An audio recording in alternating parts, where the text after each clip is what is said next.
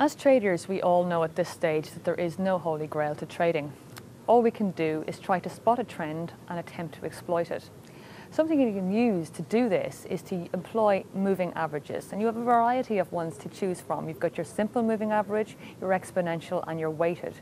The simple one, as it would seem, is a very basic mean where you would take perhaps the last closing prices of the last 10 days, divide it by 10, and that would give you your 10-day simple moving average. The weighted and exponential averages give a little bit more weight to the more recent prices. You can see the formula beside me. One thing to remember as well is that these are lagging indicators, and oftentimes they will more than likely lag the actual price. In a sideways trend, they will not give any clear direction. You will find that the price action will whipsaw in and around them and give you no clear direction and will ultimately not be very helpful in your trade. The big and granddaddy of them all is the 200-day moving average, and this is the one that will be looked at by the likes of hedge funds and institutional traders. For the most part, if an instrument is trading above it, it will be deemed bullish, while below it, it could be deemed anemic.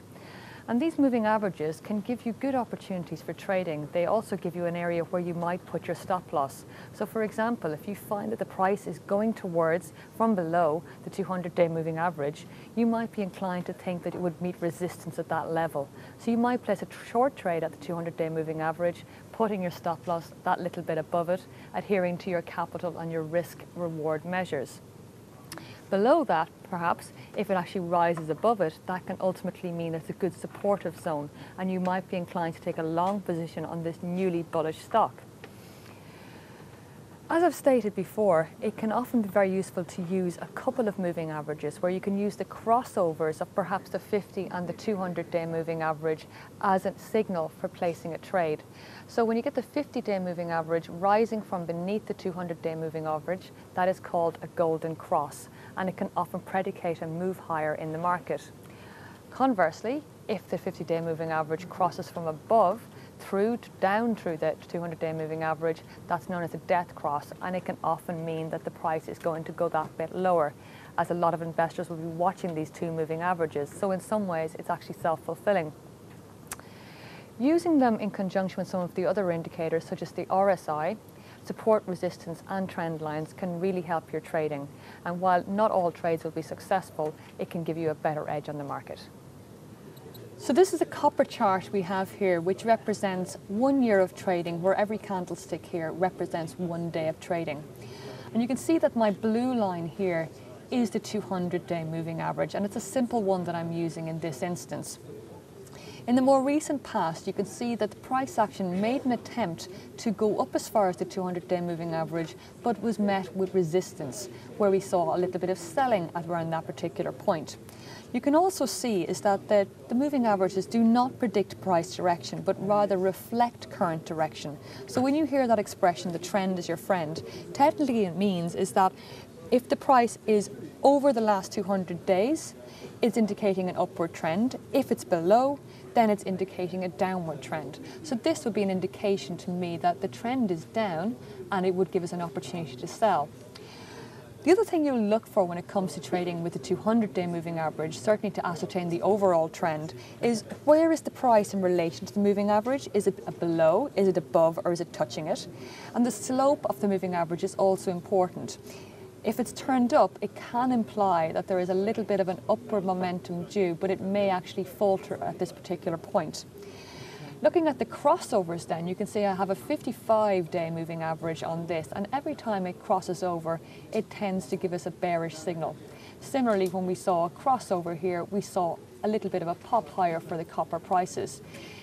Using the longer term moving averages tends to give you a later entry into a trade, but ultimately it can give you a more successful trade overall. It is possible to use shorter term moving averages, which will give you a quicker access, but it's also very important to remember, as I've said, that you should not use them in a sideways trending market, because it will be subject to false signals and will ultimately not work very well for you. This is a daily chart, so we can move on to an hourly chart, and I'm using the FTSE 100 in this instance. So you can see once again I have the 200 period moving average, which represents the last 200 hours of trading. And again, you can see that the market tested this particular level and has fallen back off it. So now this resistance level appears to be holding. If we saw a break up through that, that could indicate quite a bullish move for this particular instrument, and we would be inclined to take a long position using the 200 period moving average as a support zone if it's breached, and putting our stop loss below that. You can see as well that using these different moving averages here, I have the 21, the 55, the 100 and the 200. I use the 21 and the 55 period moving average because they're Fibonacci numbers and they tend to be quite good when it comes to ascertaining the trend in the FTSE 100. But you can see the 21 period is quite aggressive and volatile, and it tends not to be as smooth as, say, the 55 period moving average, which is the blue line here. Nonetheless, you can see that the 21 period crossed over both the 100 and the 55 period moving average at this particular juncture.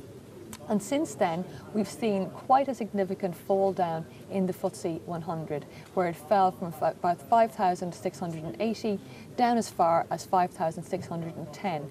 So had we used this as a way of getting into a trade, this would have been quite a successful trade. And you can see that the 21 period moving average is just starting to cross over, which defines again how it's indicating where the market has been and not necessarily where the market is going. What it does is give you a confirmation that this trend may be about to change, and of course you can see that in advance. So we can see that they're touching at the moment, which may indicate a certain amount of a pullback, which, as we can see here, has been met by resistance by the 200 period moving average.